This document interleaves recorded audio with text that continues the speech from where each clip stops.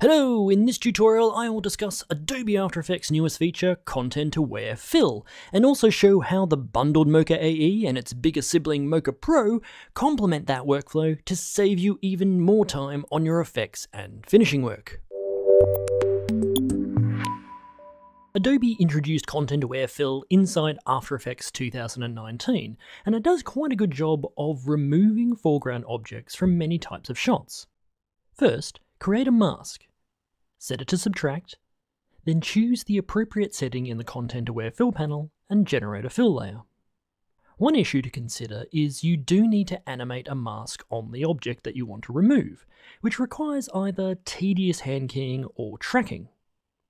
Since After Effects conveniently comes with Mocha AE, we can use Mocha's fast GPU-accelerated planar tracking and masking tools to get you onto the object removal much quicker. So here we have a reasonably easy shot for After Effects to handle.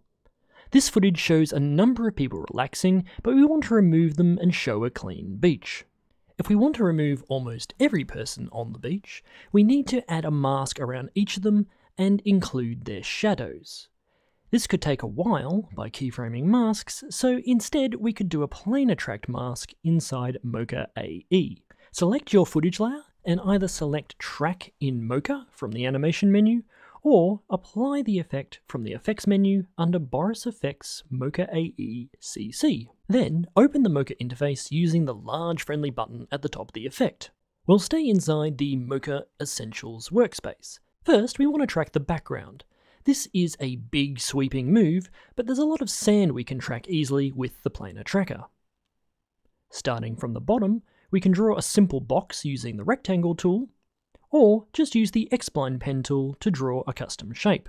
Turning on the surface and grid, we can align the view to help us visualize the plane of the beach.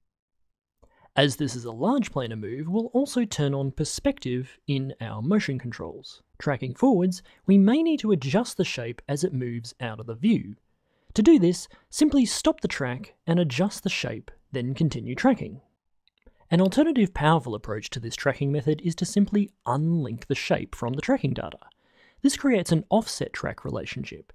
In other words, you don't need to move it as much, and you can go and make yourself a coffee. Just be aware if any objects get in the way, such as the high contrast waves or the beachgoers, you may get inaccurate results. So it's a good idea to stick around and tweak as you go. Once we've finished tracking, the next step is to roto out all the people. You don't need to be super accurate here, the shape just needs to be reasonably tight around the areas you want to fill. We'll start by drawing a basic circle around the first beachgoer. Then, we'll choose Link to Track and link the circle back to the original beach track. This creates a simple parent-child relationship, and then all we need to do is a few keyframes to make sure the person and their shadow are covered. We'll repeat this process for the other people on the beach, either copying the previous layer and adjusting it to fit the next person, or drawing a new shape around the person, linking the layer to the beach track, and adjusting the keyframes where needed. I've sped up the recording for this bit so you don't have to sit through it. Now we have the shapes done, we can go back to After Effects and start the Content Aware process. Closing and saving, the first thing we want to do is go to Visible Layers. We don't want to see the beach track, so we want to check to make sure its eye is turned off, and then we can close the dialog. Now we can click Create AE Masks. This will convert all the shapes we made for each person into native AE splines. Now for the Content Aware step. We first multi-select all our masks and change them to Subtract, which generates holes in the image. We then choose the best fit for Content Aware. In this case, Surface is probably the best, as the people are in one place most of the time. We then click Generate Fill Layer and go make some lunch while it generates. Once the Content Aware has finished, we can see the final result. It's not perfect, but it's done a good job at guessing where the sand should be instead of people. We could tighten up the result a bit further by feathering or reducing the size of the roto-mats. There are going to be cases where Content Aware Fill can't guess correctly to produce great results, so I'm going to show you how Mocha Pro's Adobe plugin can also help remove objects on tougher shots. In this next example, we've attempted a Content Aware Fill on the skater, but the fill has placed a noticeable shifting ghost instead of a clean result. This is because Content Aware couldn't quite work out the motion, so we get a little bit of unnatural ghosting and warp.